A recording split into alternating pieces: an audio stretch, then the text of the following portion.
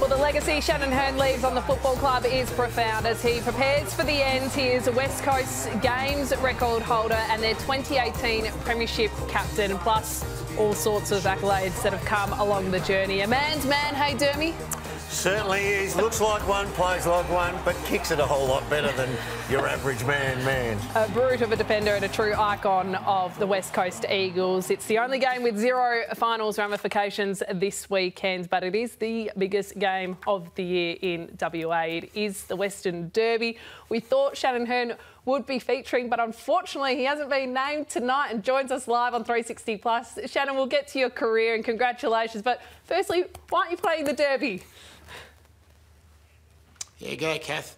My Achilles is pulled up a bit sore from the last game against North Melbourne, so it hasn't quite come good. And unfortunately, that's what happens when you get a little bit older. Things don't work as well as they used to. You were one of the draw cards for this Derby. We wanted to send you off one last final time. We know we had the round 24 locked in as a farewell game for you. Will that still be the case? Yeah, that'll still be the case. So I've been able to train and run this week, which has been good. So it's all progressing to be able to play against Adelaide in the last round. But as you said, like the derbies have always been brilliant to play in, and it'll be disappointing not to be able to play in another one. Shannon, Dermot here. Congratulations, mate, on a wonderful, wonderful career. You've captained a premiership team. Just that's the absolute ultimate in my mind. Actually, can I call you Bunga or Shannon? What do you prefer? Whatever you like, but Bunga gets spoken a lot, so I tend to answer to that a bit more. Ah, fantastic. When you entered this caper, did you expect it to be 330 plus games, a premiership captain, and all the success you've had along the way? Did you expect to reach that type of dizzy height? Oh, I certainly didn't expect to be able to have 18 years in the system. I think any chance, first of all, you want to be able to have the opportunity to be drafted, and then once you get into the system, you want to be able to play a couple of games and enjoy it along the way.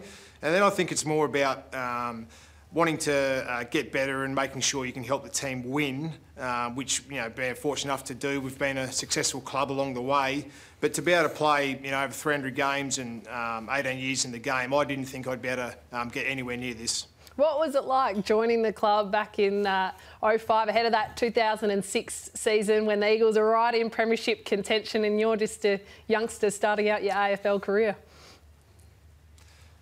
Well, it was really exciting. I was fortunate enough, even back home in South Australia at the Central Districts Football Club. They'd played in, I think, 3 or 4 premierships at the time, and was fortunate enough to be in one of them.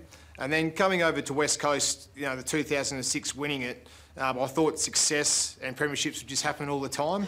So I think it's when you're younger, you understand that they don't, or as you get older, you understand that they don't. So I think the early days, the upbringing I had about that's why you play the game. You play to be successful, you play to win premierships. So for me, in my early days, that really helped me. And coming to West Coast, they were a fantastic team, brilliant superstars in the game, but also some great team players as well. It must have made the 2018 premiership all the more sweeter. What are your emotions and thoughts when 2018 comes to mind, Shannon? Because there are so many great players who miss out on winning a premiership. You not only captained a premiership side, but it was one of the greatest grand finals of all time. Yeah, look, there is so many emotions about 2018, and I think one of the things originally you get is just that bit of relief that you've been able to win one. Unfortunately, 2015 we didn't play that well, and Hawthorn beat us quite convincingly. So to be able to play one was fantastic. That's what you aim to do. And as you said, numerous players play the game, some champions of the game. Some people don't even be able to get to play finals. So as you get older, you never take it for granted. But to be able to win it in the style and the game that it was, I just thought the team that we had was wonderful, because we had to fight back throughout the year, and then obviously being 5 goals down and a bit of adversity, I just thought the group that we had was one that could get back from that. It was an extraordinary game, wasn't it? And your old mate Gov in the back line, those finishing moments. Where were you when he decided to take off and leave Jordan to go by himself? Your heart must have been in your mouth then, but he did the job, didn't he? Yeah. Yeah, he did. Yeah, Gov did the job, and that's what makes him such a great player. He backs himself in, and I think I was off for the blood rule, I think.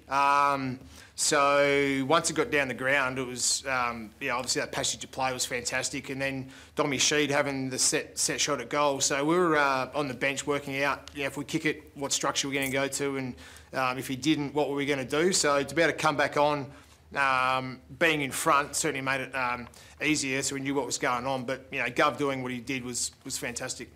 All you've done in football, and we can look at your accolades and we can see your record, and it's magnificent. But football, when you come into this, it's an institution, regardless of which club you're at, and it does form you and mould you into a certain individual. What has football done for you? Well, you're right. It's giving me plenty of opportunities, but I think football gives you the opportunity to grow as an individual, and what I mean by that is to take some control of your life early on as an 18-year-old.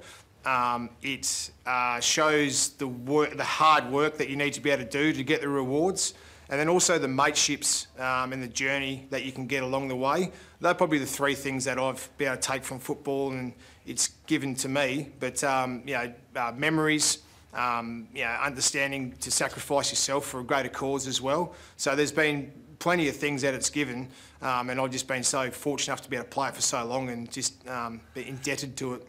And will you pick up a cricket bat and have a hit again? They reckon you were pretty good at it before you chose footy.